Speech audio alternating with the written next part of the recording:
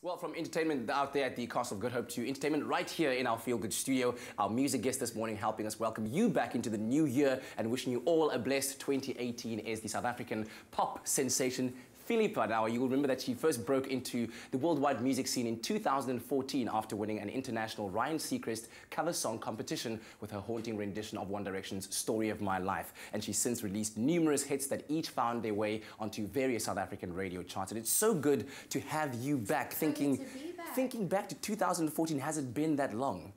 It actually has. Like, I feel like it's not 8 years. Yeah, it's not 8 years. I made a bit of a mathematical calculation error. It does feel like a long time ago because I think I've also grown up a lot in that time, and because you know, I was what 17, and now it's like a whole new, whole new age, whole new life. And I'm sure a lot of adventures have ensued since then. What have you been doing since 2014, since the last time that we saw you in the studio? I know you've been traveling quite a lot. Yes, I've been traveling a lot, and I've been really trying to get, you know, what I really want to put out as a musician. I've been trying to get my sound, I've been trying to get my story. And I've been traveling a lot. I've been fortunate enough to go to LA a few times lately, and I have a lot of writing trips. I've done a lot of writing trips. I recorded there, and now I'm going back to record there. So it's been great. Like, all right.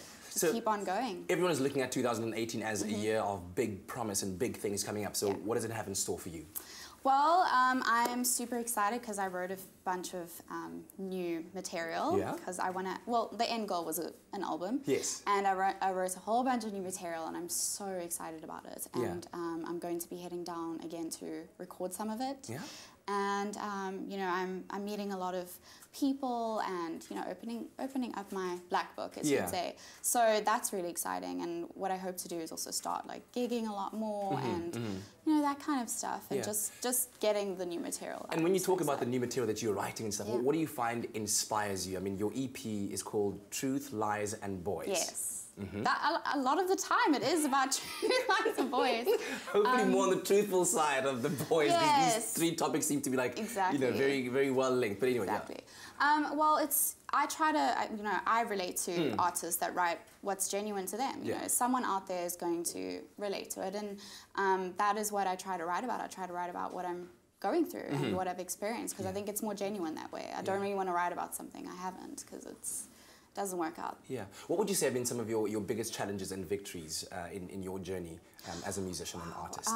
I think pushing myself to the point of realization that, you know, this is really what I want to do, and it's going to be super difficult, and there is just so much competition out there, and that's like the moment you realize that, you know, you have to work really, really hard and keep trying to be better.